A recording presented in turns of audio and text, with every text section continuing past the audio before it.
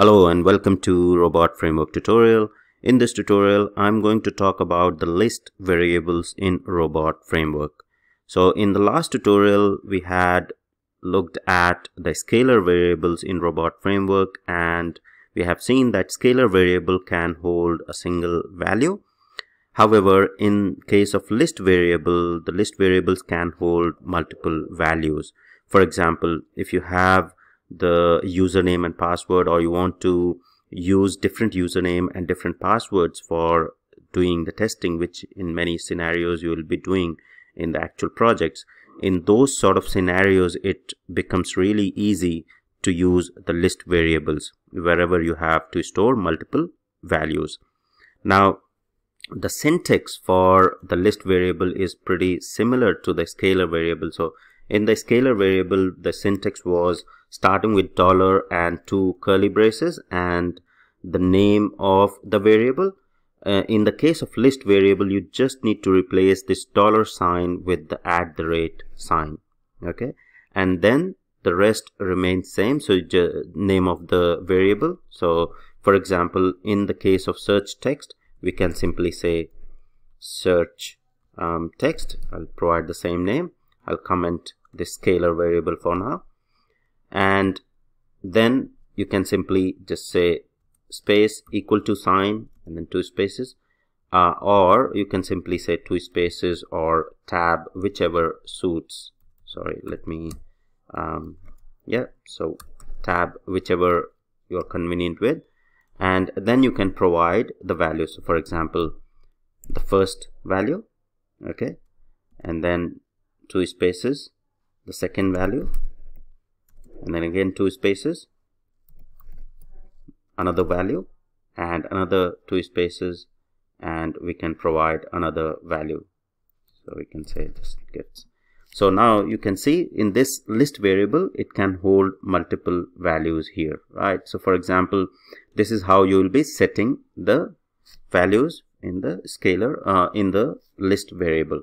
Now, how you can access or retrieve the values. So for example, I want to retrieve the second value from this list variable, search text. So as in case of the scalar variable, to retrieve the value, you just need to provide $sign, curly braces, and the name of the variable.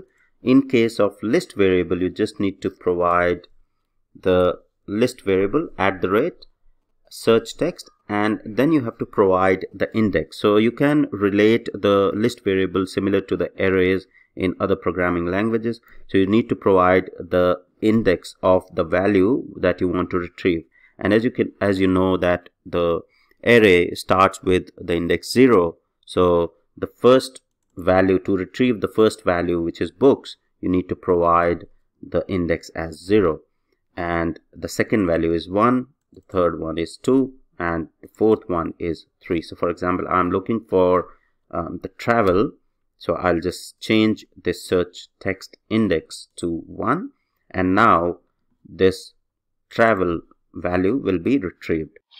Now let me remove this section here because this is just a dummy example that I used in the previous tutorial. So let me remove this keyword, and the next thing is on the search results page, right? So in the search results page, we again need to replace the search text with the list variable and the index that we are looking for. So it will look for the results for whatever search text will be passing, right? So now what will happen in the test case, if you go and see, it will input the search text from the list variable that we have defined in the header page, right? So this is the list variable. It will pick the second value, which is travel, and then it will verify, it will find the results, search results, and then verify the search results that it contains results for whatever search text we are passing. All right, so pretty simple test. Now let's try to execute and see the results. So in the terminal, I'll just execute this particular test and we'll launch the browser. In the browser, it should type in travel, click on search, and you can see the search results. and the test case got passed. So let me open the report and see the details. So in the report, it will clearly show what test case we had verified. And in the test case detail, if you go to the keyword search results page, it is getting the list variable search text value. And in the search text, if you can see here, it is getting the value as travel. So typing text travel into the text field, right? So this is how the list variables are being defined and accessed in your test cases.